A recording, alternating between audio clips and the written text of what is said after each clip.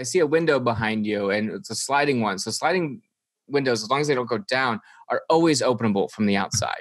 Oh, hey, that's a fun thing to know. Thank you for that. That's a really cool thing to know in my new house, in this new neighborhood, that there is a point of entry for people if they just want to come inside. You should be very worried. Cells proliferate and then it creates disease. Wait, are you doing a bit? Is that real? Is it real that you can slide? Oh, you fucker. You fucker. No. You're fine. You're safe. Okay. Is this the new house? Yeah. Because on the show, you had made the entire studio audience on Conan yell, buy me a house. I don't think there's anything people like more than someone asking someone who's very wealthy to buy them something very expensive. And I think the way the entire audience just turned on Conan and then just started chanting with me, it's one of the most thrilling moments of my life. I think when you're on TV, people have this idea that you have millions of dollars. If you've ever appeared on television before, you are a billionaire and could just afford a house. Because people were like, well, you could pay for that. And I'm like, I made $47. The inflated sense that we have that anyone on TV is cash rich. Though it's fair that Conan could afford to buy you a house in deep Glendale. Well, first of all, it's Altadena. And I think you thought Glendale because I'm Armenian. Yes, which congratulations on it's not what you say when you raise awareness. What? Is that what that is? Because I will be fine to admit that I was ignorant to it. I thought it was like a reminder of like, hey, this terrible genocide happened. But there's a new issue. There's an area near Azerbaijan and Armenia called Artsakh, and then the Soviet Union gave it to Azerbaijan, but it's like 95% Armenian, and they govern it and they run it. And then Azerbaijan just suddenly brought Turkey in and was like, hey, Turkey, come and let's invade this area. And Armenians are like, what the fuck? And so, yeah, that's what's happening right now. It's awful. I mean, it could become an all-out war. And, Armenians in LA were very vocal. Very vocal. Shut down the 101. Yeah. So you've probably seen a lot of Armenian flags on a lot of cars. There's a bunch of cars on the 101, and it's all the orange and blue flag everywhere. Mm-hmm. Unless the past 2 weeks, I've been really getting it out there, but I've just been not paying attention to the message. But now we know. Now you know. You've been doing a Team Coco show, Sona Movsesian Fixes Your Life, where you've talked about how you could scam the pet support system as my pet animal. How do I convince my husband, then our landlord, we need a pet? You need a pet. Look up all the reasons people have service dogs, whether it's like social anxiety, then it becomes like a medical issue. You've also talked about something called juice. It says, how do you manage a stressful day at work? Something called juice time. Trouble at work, you're stressed, drink on the job. That's juice time. Am I qualified? Some would say maybe I'm not, but I think that I am because I've lived. And so when these people ask me these questions that are very serious, I like to take from my experiences and say, when I'm stressed at work, I do things like I have juice time, which is you take a normal looking beverage, whatever it is, orange juice, and then you put a little bit of vodka in there or any other type of alcohol that's easily accessible. Then you put it on your desk in a like water bottle or some sort of hidden vessel. Yes, a cocktail. Yes. You mix alcohol with, you're saying, a non-alcoholic beverage. Right. You take something, I don't know, we'll call it you mix it. So let's call it a mixer. Let's call it a mixer. You take some alcohol and you put it in this mixer. And then, that way you can have a nice buzz, but you're not getting Hollywood Boulevard wasted at work. Okay, so it flies under the radar. I'm always nervous about that, even for doing stand-up on live, that people would know I'm drunk for some reason. Has anyone caught on to you in the office? Been to your desk. It's fluorescent lights. There's always episodes of Friends playing. Mm-hmm. There's a bunch of junk on there. Has anyone been like, hey, you seem happy. What's wrong? Yeah, it's happened. First of all, I should say I don't do juice time all the time. I think that's that's a problem. Yeah. But I do No, this is a meeting. but when I do it, my eyes do kind of glaze over, and my reaction time slows down. And so I think people are like, do you have a fun lunch? That's code for that. I don't know. But something's different about you. Like, I got highlights. And they're like, what? Yeah. And then they're on to the next thing. Yeah, Sona Fixes Your Life. I think that I've fixed a lot of lives. It's amazing what you can do by just answering a single question that people have. Could you fix my life right now? I'm supposed to go back out on the road because I'm supposed to shoot this special. And some comedy clubs are open. I know. HBO Max special. Hey. Some comedy clubs are open, and I'm a little worried right now. I think if I fix my life, that maybe the clubs aren't the most sanitary environments, that maybe they're not taking as seriously as like a big brand like Target, because it's just like a comedy club employee. It's like, yeah, wipe that down. No, comedy clubs have always been disgusting. Yeah. I'm going to digress for a second. So I feel like I've never seen like an updated comedy club. And so you have okay. So once I went, this is really random. I went to the Playboy Mansion once. Yeah. And I went there not for a party. I went there for a nice lunch with 2 other people. And we just sat and we had lunch. There was no like naked girls running around or anything. But then I got a tour of the Playboy Mansion after, and they took us to this one room, opened this door, and the floor is like a soft, cushy bed. And it's clear that there were just like orgies on orgies on orgies in here.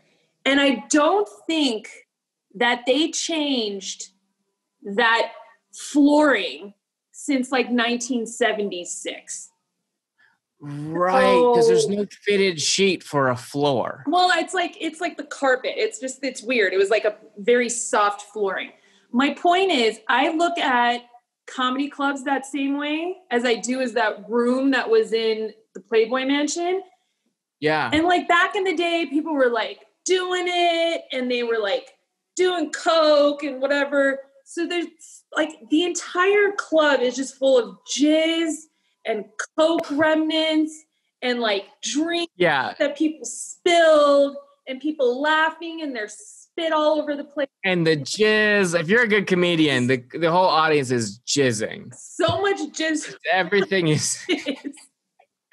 The comics jizzing. Yeah, you are right that they're not updated at all in the fact that there'll still be like photos up of canceled comedians that were canceled a long time ago. Like that guy was canceled for doing jokes about the Challenger. No. And that's still up. But I think you'll be fine.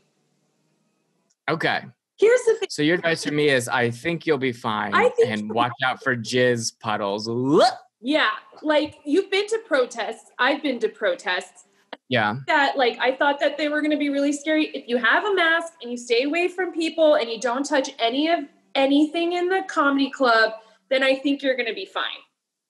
Okay. Yeah. If you're going to catch anything, it's going to be like syphilis, not COVID. Right. It's going to be a hepatitis. It's going to be, one of the strains, which we have vaccines for. It's fine. Please. I always say don't let hepatitis dominate your life. Yeah. Give me hepatitis. No, don't. That was terrible. No, don't. No, I was trying to say I'd rather have something that's treatable than what? You were just included in the DIY Conan, where they fans of the show reanimated your interview when you were on the show after Kumail canceled. Yeah. So there's animators submitting, there's people playing you. How did you feel about the portrayal? I loved it for the most part. For the most part, it was all very flattering and sweet. There was one that someone drew where I looked like 400 pounds.